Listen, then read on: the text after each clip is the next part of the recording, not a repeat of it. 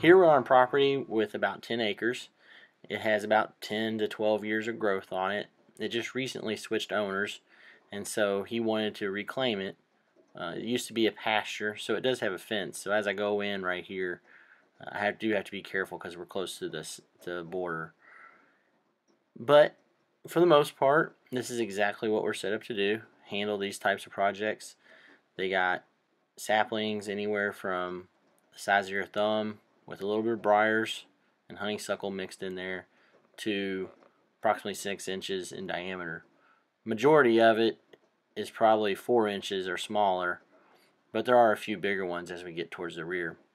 And when the drone actually comes up in altitude, you'll see how big the area is, and you can actually see a path if you look to the right of your screen that I've already made around the property. And I just do that first just to kind of get an idea of what's around. But this should give you an idea. This isn't sped up or slowed down, so it gives you a good reference to how fast we can clear certain materials.